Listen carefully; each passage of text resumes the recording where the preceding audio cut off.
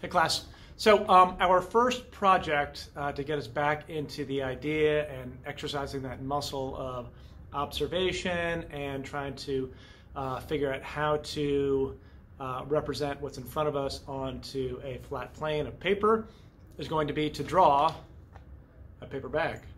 And you will have a paper bag in front of you if you're in the studio. If you're at home, there will be some images of bags available. But what you're going to do is you will, if you actually have the physical bag, or if you're at home and you have a paper bag with you, you're going to open it up and you're going to put it in a position where it's interesting and it contains some dimensionality, not just a flat bag, but something that you can look at and see the different facets and the different angles, and also the different planes of value so that we can describe that with our shading. No hard outlines, as I've said before in the past, so try to figure that out. So here's an example that I'm going to show for you for a paper bag that I drew.